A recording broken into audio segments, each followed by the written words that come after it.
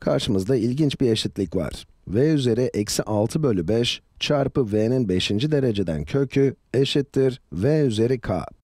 Bu eşitlik v'nin sıfıra eşit ya da sıfırdan büyük değerleri için geçerliymiş. Bizim de k'nın neye eşit olduğunu bulmamız istenmiş. Evet, videoyu durdurun ve k'nın neye eşit olduğunu kendi başınıza bulmaya çalışın.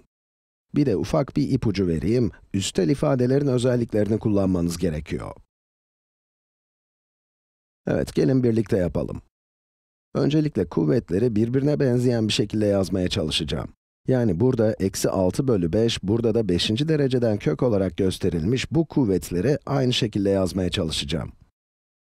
Bir değişkenin 5. dereceden kökü, hemen yazalım.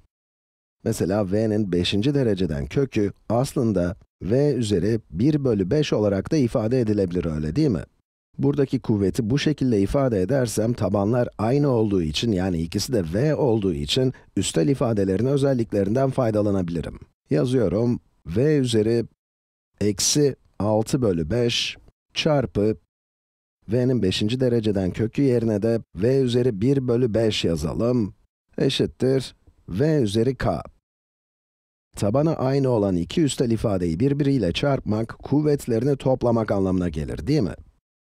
Yani mesela, elimizde x üzeri a çarpı x üzeri b varsa, bu x üzeri a artı b'ye eşittir.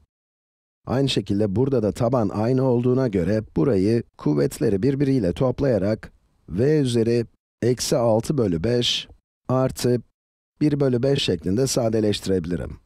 Ve bu v üzeri k'ya eşit. Eşittir v üzeri k. Ne yapmaya çalıştığımı anladınız, değil mi? Ve yazalım.